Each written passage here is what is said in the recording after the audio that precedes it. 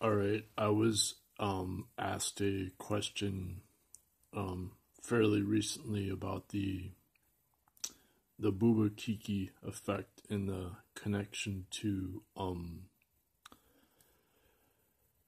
how we visualize images in the brain, and what is the relation to meaning with sound as language, and essentially the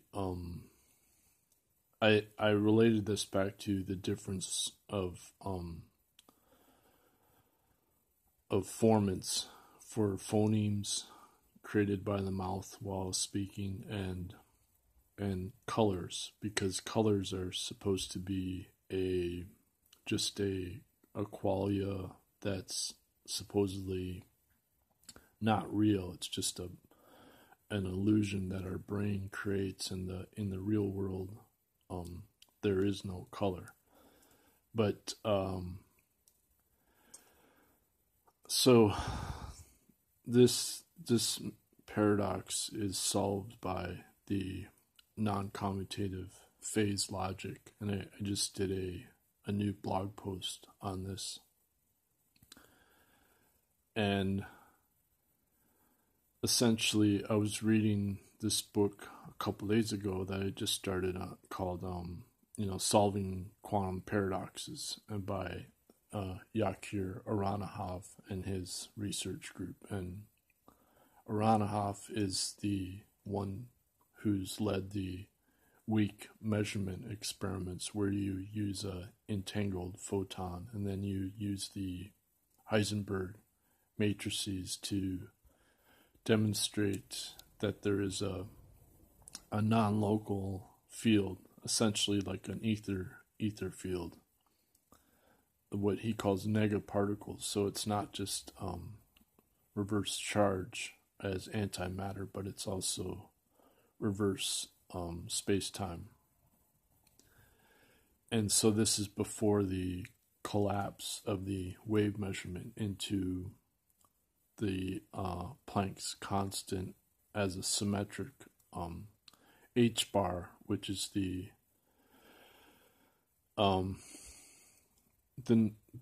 necessity to use pi over 4 because of the sphere symmetry, and this is tied to the Boltzmann's constant as the equipartition principle in statistics. So Peter Pesic explains in his book on music in modern science that Planck was directly inspired by the equal-tempered music theory to come up with his idea of the Planck's constant as the basis for the distribution of energy of heat as temperature according to the frequency and inverse wavelength. And so what this book on the quantum paradox is arguing, that if you're using temperature only, then you get a divergence of the calculus, but the integral diverges when you're combining all the temperatures together. But if you use the Planck's constant based on the statistical mechanics from Boltzmann and as the equipartition principle, then the change of color based on the temperature is it's the way the wavelengths are avoiding the divergence of frequency. And so in my 2012 book, I quote a biologist who I discovered in the basement of a bookstore, and I immediately was intrigued by this guy, because he basically says all of evolution is a asymmetrical sine wave, or some. I don't know if I have the specific quote in my 2012 book, but in this quote, he's talking about the connection between the vowel formants, because he says that the vowels do not change, even though the pitch changes from a person talking. So he says that the formants are a change. They maintain the same difference by changing the higher and lower frequencies, which would be a change in the timbre, essentially. And so how this is done is by you're defining the harmonics. The other book, the Aranha book, or no, I can't remember. There's a third book I quote, also called Seeing with Sound. But let's see if I remember that quote. But at any rate, when you're studying harmonics, the oscillators, they're essentially the same as equipartition principle, because you're dealing with the wavelengths as the logarithms from the original origin of music theory, based on the irrational number as the geometric mean squared. So the octave is defined as the geometric mean squared, and that's how you're converting the non-commutative time frequency back into a wavelength. And essentially, if you read Nobel physicist de Hooft, Gerard de Hooft, I think that's his first name, and that he co-wrote that with Martin van der Mark, and the article is called Light is Heavy. And so what they're stating is that I lost my train of thought here, but essentially all matter is light. And the reason Martin van der Mark, he does a follow-up article on this, and they're arguing that, well, since light inherently has a relativistic mass because it has a zero rest mass, but it always eternally has a kinetic energy. It's not the same as classical kinetic and potential energy. It's the quantum potential energy as the relativistic mass due to the de Broglie-Einstein relation. So it's the mass is defined by the momentum of light that's directly proportional to the frequency. And so the relativistic mass is the negative frequency and reverse time.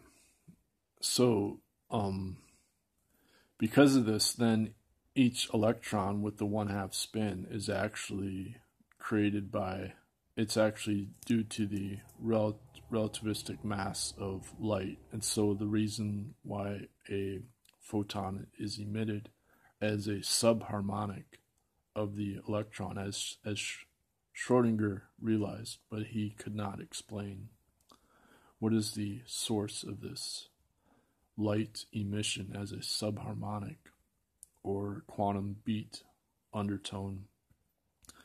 The source is this non-commutative time frequency that's negative. It's due to a discrete spectral, because of the quantum measurement is a discrete measurement with time as the operator. So it's inherently unobservable, but the weak measurements, as Yakir Aranhoff explains, demonstrate the non-commutative time frequency as an observable by using the Heisenberg inner product of the matrices that's non-commutative. So you can you can measure those changes in the momentum as the frequency of the negative frequency while the particle as a location is 0 because it's a constant due to the imaginary number that's squared for the probability amplitude. So so this is the secret of the origin of color, because essentially when light is a particle, then it's due to the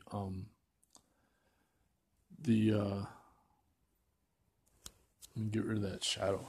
It's due to the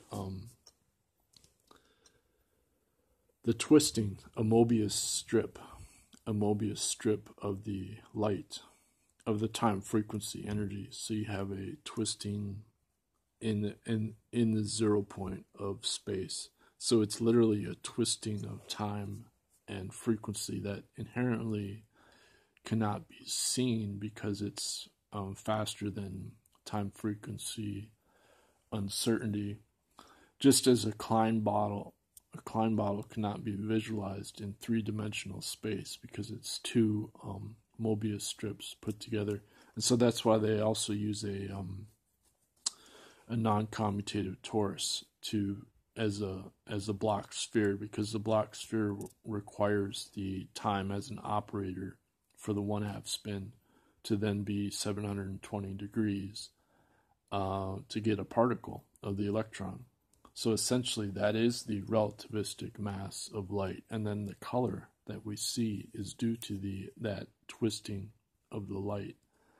And so the Om sound that's heard deep in the heart during meditation, or the Om of the universe, also called the Om of light, is therefore this experience of the non-commutative, non-dual, non-local time frequency through the heart that's listened to, and therefore it's not a vowel because it's not a formant. It's the pure undertone of what's called the quantum undertone.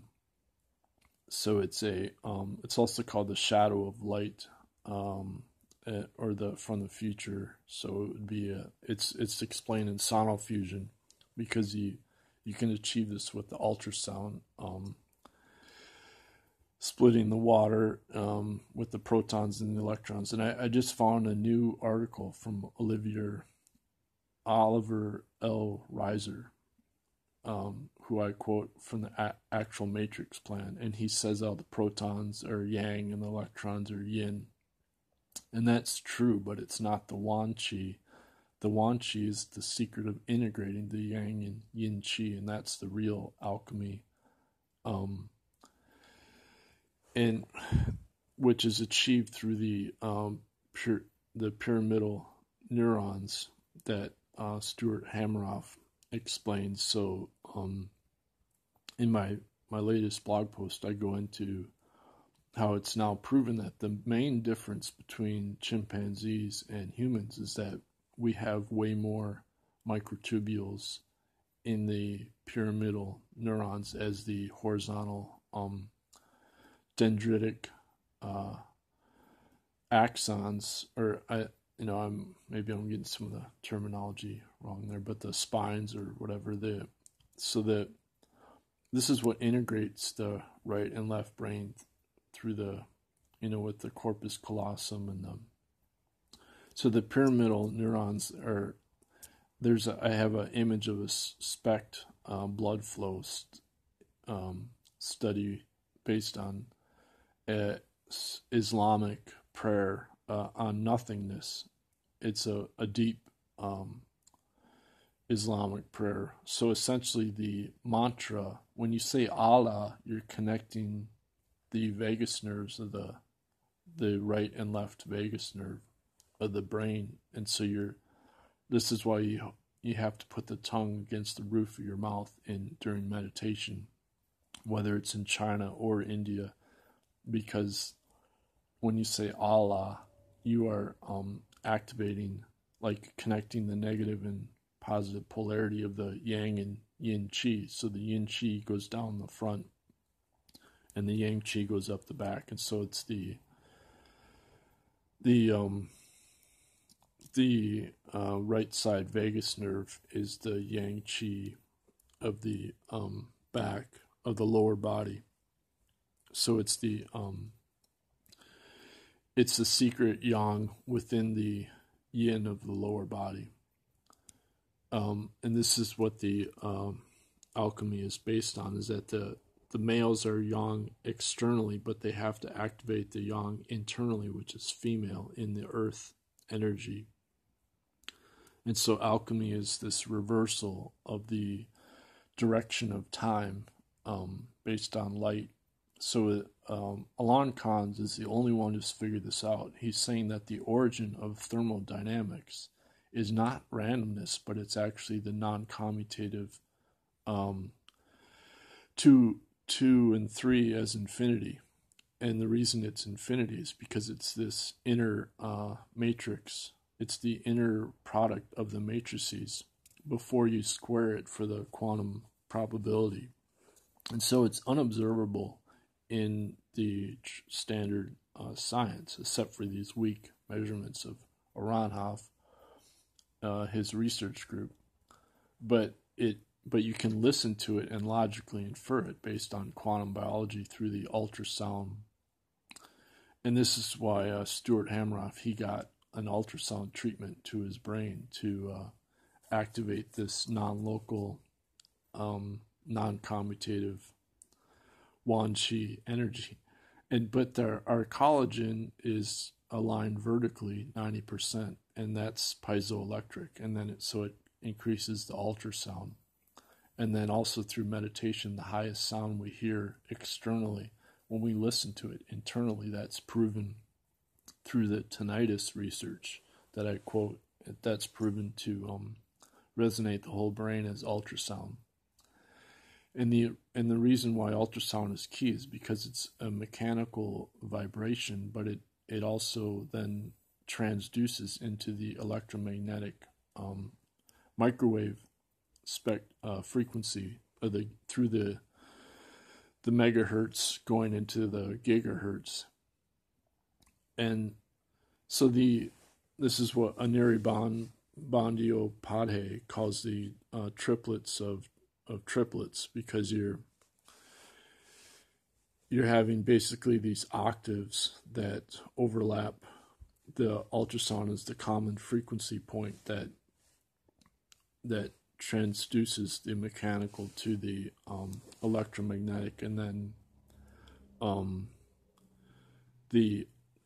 so essentially you're transducing the electrochemical jing or the neurohormones into the neurotransmitters as the tryptophan of the tubulin that's within the tubulin, these proteins and neurotransmitters, so the